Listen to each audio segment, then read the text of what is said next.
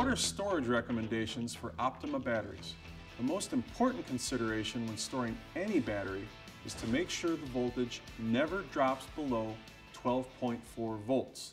If your battery is in an application where your vehicle isn't used daily and you don't use a battery maintenance device, there's a good chance that your Optima is never receiving a full charge.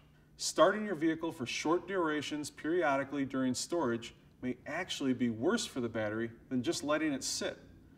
The energy used during storage and starting may actually exceed the energy you're putting back in unless you actually take the vehicle out for an extended drive at freeway speeds for a decent amount of time.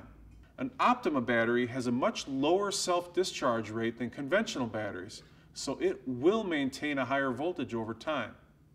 However, an Optima battery, or any battery, will lose some of its voltage over time. And if there are any small electrical drains like an alarm, stereo memory, or GPS-based accessory, things like that, then you'll see this voltage drop much more quickly. High temperatures will also accelerate discharge rates. So, whenever possible, store your battery in a cool, dry location. We recommend using the Optima Charger's Digital 1200 built-in battery maintainer function to keep your batteries topped off and at full potential while in storage. The Digital 1200 not only maintains your battery, but over time also conditions it. This will greatly extend battery life. If it isn't possible to use a maintenance charger, make sure your battery is fully charged and disconnected from the vehicle when you put it into storage. That'll prevent small electrical drains from discharging the battery. Always provide a full charge with the battery charger prior to storage, and then check the battery voltage every 3 to 6 months.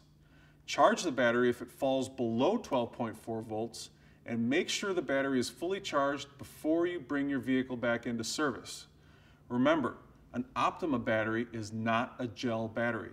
It is an AGM battery, which is entirely different. Whether you're looking for a battery charger or a battery maintainer, it is very beneficial to get one that is microprocessor controlled and has AGM compatibility, like the Digital 1200.